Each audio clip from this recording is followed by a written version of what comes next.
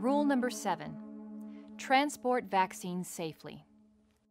As you know, vaccines must be stored properly from the time they are manufactured until they are administered.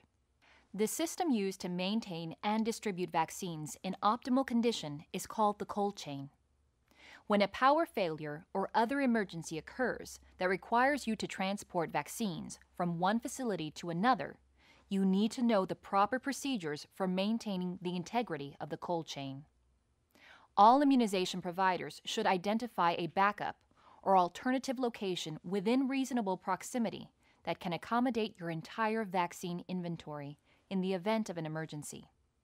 You should also have sufficient packing and transporting supplies in stock to handle your entire vaccine inventory. When you transport your vaccines to the alternate location, avoid prolonged temperature extremes by transporting the containers inside vehicles and taking the quickest route possible. Never leave vaccine unattended. Let's begin with the packing supplies. You should pack refrigerated vaccine first and use the following materials. Use styrofoam coolers. Attach a "Vaccines Do Not Freeze" label to the cooler. Gather several cold packs. Do not use dry ice. It is no longer recommended to transport vaccines on dry ice, as it can expose your vaccines to temperatures that are too cold. Prepare the appropriate thermometer by placing it in the refrigerator at least 2 hours before packing the vaccine. Gather enough bubble wrap or crumpled paper to create 2-inch layers between the vaccine and the cold packs. Not using enough bubble wrap or paper can cause the vaccine to freeze. Now let's walk through the packing procedures for refrigerated vaccine. Spread cold packs to cover the bottom of the cooler. Completely cover the cold packs with a 2-inch layer of bubble wrap or crumpled paper. Stack layers of vaccine boxes on the bubble wrap or crumpled paper.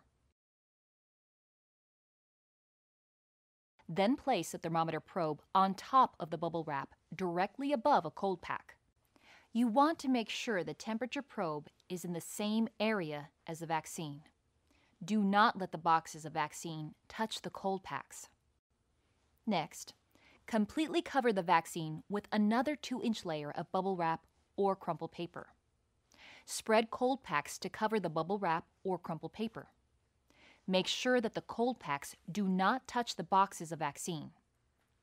Fill the cooler to the top with bubble wrap or crumpled paper. Place the thermometer's digital display on top so it can be easily checked.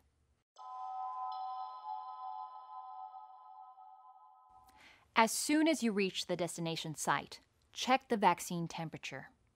If the vaccine is between 36 and 46 degrees Fahrenheit, put it in the refrigerator.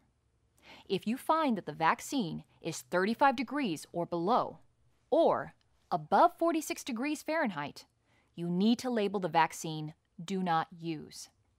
Then place the vaccine in the refrigerator, separate from the other vaccines, and contact your responsible entity immediately. Always keep vaccine properly stored until otherwise instructed by your state or local health department or the manufacturer. The CDC strongly discourages transport of varicella-containing vaccines to off-site clinics. To maintain viability, the product must be stored frozen between -58 and 5 degrees Fahrenheit. However, if varicella-containing vaccines must be relocated in an emergency situation, a transport container that maintains a constant temperature of less than 5 degrees Fahrenheit is the most ideal method. The manufacturer recommends that the vaccine not be transported on dry ice. Use of dry ice may subject vaccine to temperatures cooler than -58 degrees Fahrenheit. It is recommended that you use a constant temperature transport container. These transport containers rely on coolant packs made of phase change material, or PCM, as a cold source. When used according to the instructions, this system can hold frozen vaccines within the proper temperature range for the short time it takes to transport the varicella vaccine during an emergency situation. To use the carrying case for frozen vaccine transport, follow these steps. First, place one pre-frozen coolant pack in the bottom of the case, keeping the pull tab up for easy removal later. Next, evenly distribute the vaccines on top of the pack to a depth of no more than 2 inches. Then, place a thermometer on top of the vaccines. Now, place the remaining packs on top of the vaccines, again, being careful to keep the removal tabs up. Place the thermometer's digital display on top so it can be easily checked. Make sure the container is labeled Fragile Vaccines, Keep Frozen. And also include the date and time the vaccine was removed from the permanent storage unit and placed in the transport case. If any of the vaccine you are transporting is exposed to a temperature above 5 degrees Fahrenheit, the manufacturer recommends calling their National Customer Service Center for stability data. Viability determination can be made on a case-by-case basis.